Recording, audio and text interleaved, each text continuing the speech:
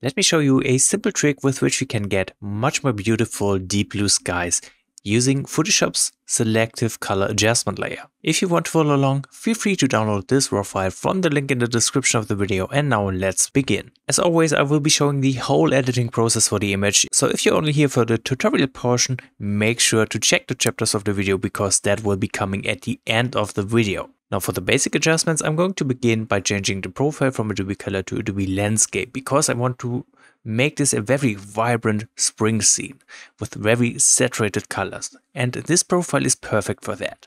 Then let's expand the lights panel. And I'm starting by dropping the highlights since there are parts of the sky that are quite a bit too bright for my taste. I'm going to bring the highlights down a lot in order to get back some details in here. That's looking much better. Next up, let's raise the shadows, getting out more details from the darker parts of the image. Beautiful. Then due to these adjustments, we lost a little bit of contrast, but don't worry, we can start reintroducing contrast by bringing up the whites very carefully. Always pay close attention to the histogram because we really don't want to introduce any clipping. You could also hold down the Alt key while adjusting the white slider, and as you push it up, at some point you will see clipping kicking in right here. So that's of course too much. Let's tone it down a notch. I think something right around here looks nice. And then let's also bring up the blacks because we have some clipping in the darkest areas of the image. That's something we don't want to have either. All right, that's looking beautiful. Then we can skip over the color panel because I don't need to adjust the white balance or the vibrance or saturation. Thanks to the profile we are using right here, the base saturation looks beautiful already. However, I'm going to head into the effects tab to bring up the texture, introducing some more sharpness. And I'm also going to bring up the dehaze, making this image look a little bit more contrasty. And at the same time, I want to slightly bring down the clarity just for some soft glow effect on top. Alright, so that's the image after the basic adjustments. Let me turn off all these things so we can compare the image from before to after. Much better already. However, we did lose a little bit of depth in the foreground. That's what we are going to change next with a bit of masking.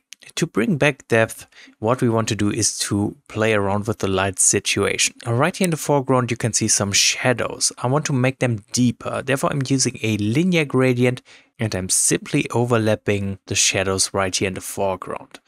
And then all I need to do is to bring down the exposure.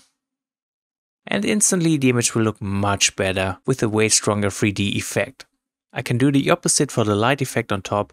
So let me create a sky selection. Of course, we don't want to target the sky, so I'm going to invert it by clicking on this icon right here. This will give us a perfect landscape selection. Of course, we need to modify it. Let's subtract a linear gradient, and we're taking out the area from the bottom, which we just made darker previously. Also, I want to take out the trees at the top. I'm simply going to use the brush for that, brushing over these. All right, then what I want to do is to bring up the exposure, introducing more light. And I'm also going to add a little bit of clarity just for some extra punch in that bright area. Then let's work on the sky, which will be the most problematic area of the image. My goal for blue skies like these is always to add a lot of contrast, making the blue darker against those white puffy clouds. So let's start this using a color range mask. With that color range mask, I'm clicking right in here in that blue part of the sky, which will give us a proper selection. There are parts of the sky that are not selected, which I don't like. So I'm holding down the shift key and I'm just clicking right in here to add another color point. And there's a thin blue line, which is also not selected. So again, I'm holding down the shift key to add yet another point to that color range mask. That's looking much better.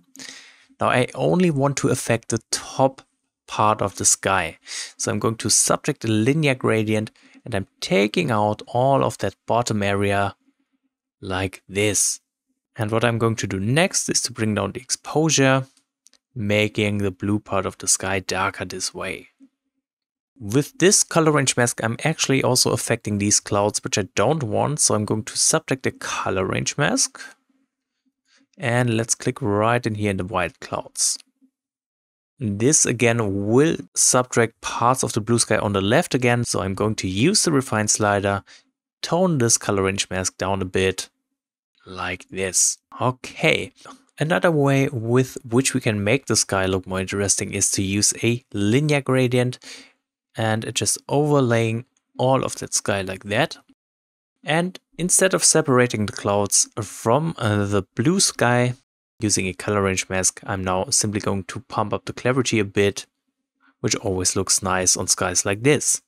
Of course, you don't want to overdo it, but something around 15 usually looks quite good.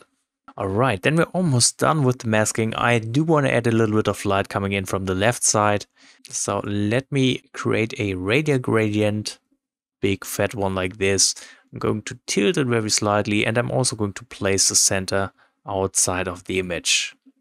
Alright, that's looking good. What I want to do in here to create this light effect, I want to increase the exposure carefully. And I also want to bring down the dehaze, creating some glow coming in from this side. Beautiful. Now I'm still not quite happy with the sky. Let me create another color range mask with which I specifically target the left top part right here. And let me also subtract the linear gradient, taking out most of it from this side. And now let me pull down the exposure, kind of creating a more balanced look up there in the sky. Okay, that's better. So here we have the image after the masking adjustments. Let me turn off all the masks to see the difference from before to after. Looks much more interesting with that light and shadow effect in the foreground, but also the sky really helps to make the image pop with that nice contrast. However, you can already see the blue tones in the sky are kind of too much, and adjusting these blue tones is always a little bit tricky. We could try fixing them in the color mixer, and here what we could do is to bring down the blue saturation, but if we push it too far down, again, it just doesn't look good. So I want to tone it down, but not as much, just a little bit like this maybe. At the same time, I want to emphasize those spring colors, so yellow and green. Let's raise them. That's looking nice. All right. Another thing we could do to adjust these blue tones is to go down into the calibration tab, bringing down the blue primary slider, which will give the blue sky some more of a cyan color tone, which does look pretty good indeed, but it's still a bit strange to look at. I do want to bring up the saturation here just to make the other colors pop, because this will not only affect the blue tones, but the other color tones of the image as well. Now this would be our image after the raw adjustments. The bottom looks awesome, but still the blue tones aren't quite there yet. We need to further adjust these. So how can we do that? Let's open up this object, which will bring us into Photoshop. What we are going to do in here is to use an adjustment layer. So click the icon right here. In this menu, we are choosing the Selective Color Adjustment layer. With this tool, we can target all these different color tones and make precise adjustments to them. Since we want to work on the blue tones of the sky, we're going to choose the blue color right here. Now, what's the issue? The blue tones are a little bit too intense. I want to dial down the blue tones, so I'm going to use the yellow slider and I'm going to push it up. Right away you can see quite a big difference. Let me turn off this adjustment layer. This was our image after the raw adjustments, and here we have the changed blue tones using the Selective Color Adjustment layer. Of course, we can continue playing around with these sliders. So I want to further reduce the blueness of the sky. For that I'm going to use the cyan slider and I'm going to drop it. That's looking nice. And we could also play around with magenta. Let's raise it a bit. Now you might not notice much, but once I deactivate it, you will see a huge difference from before with a way too cartoonish sky to after with a much more balanced looking blue tone. But we're not done yet. We also have this black slider, which will control the luminance of the blue tones.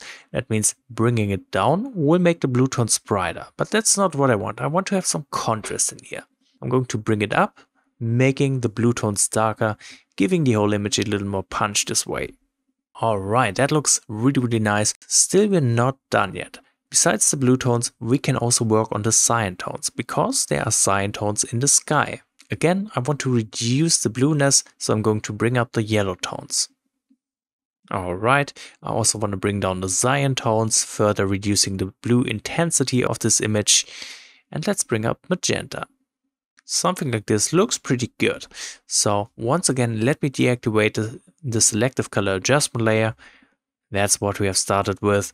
And this is where we are now, looking much better with a deeper blue sky. It's almost like a polarization effect. The great thing is you can apply these settings to pretty much all of your images with skies like this.